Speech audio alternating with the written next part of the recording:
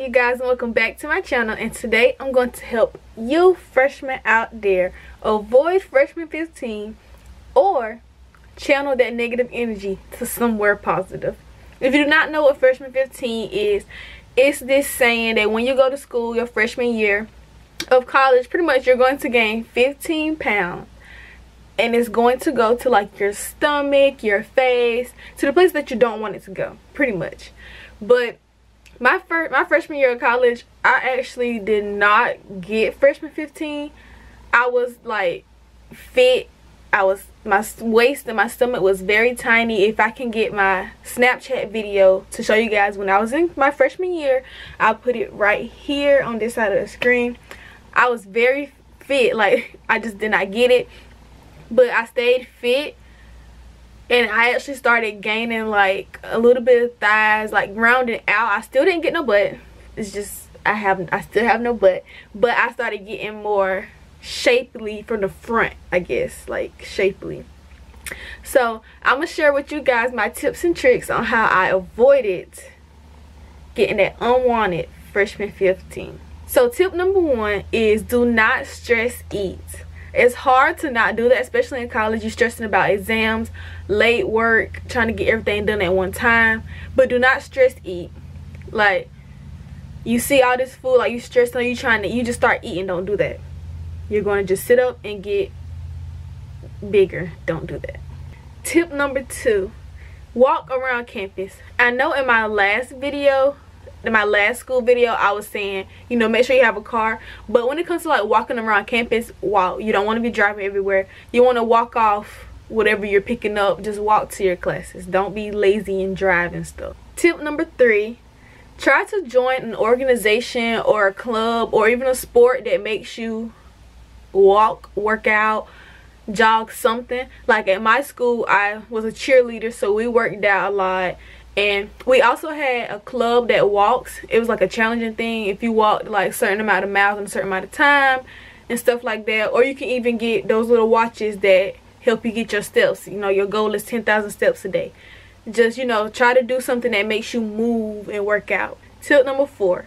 If your school has a gym, utilize it. Go to the gym whenever you're free, whenever you're done with your work out, and then reward yourself. So if you work out 3 times a week, you know, reward yourself for something like that. Just utilize the gym as much as possible. It's there for you and it's free. Your tuition paid for it.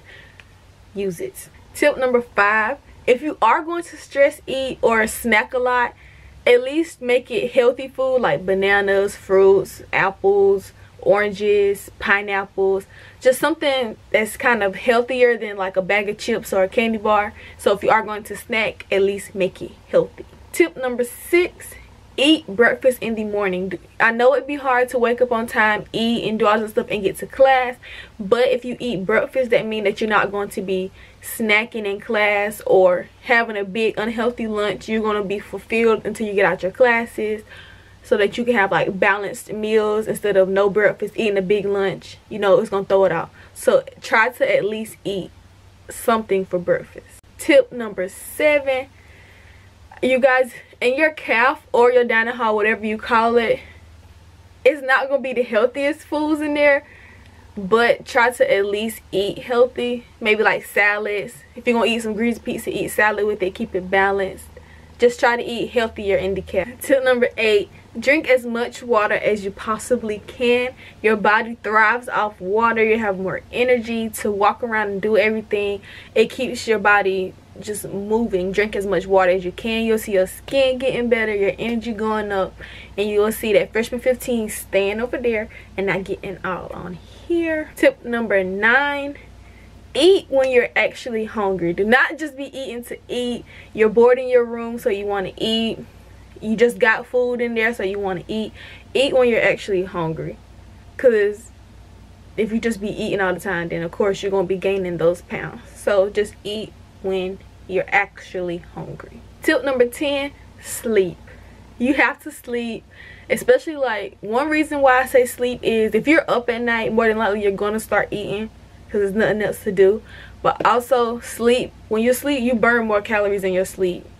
So when you're sleeping, you're burning off those extra calories. You're getting that energy for you to wake up in the morning, get breakfast and do everything that you can do throughout that day to not gain those pounds.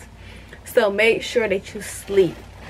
And bonus tip number 11, which goes with working out, if you want to not really avoid freshman 15 but channel it to other places like your thighs, your butt and stuff, when you go to the gym, make sure you do target workouts. Like, eat your protein, make sure you're eating protein and everything. Do your squats, your leg workouts, your booty workouts, so that when you're actually eating that food, it's actually going to those places and it's filling you out in those places. But make sure you also do ab workouts and stuff, because you don't want to be getting the food in your stomach and in your bottom area. You just want to be, you know, slim thick.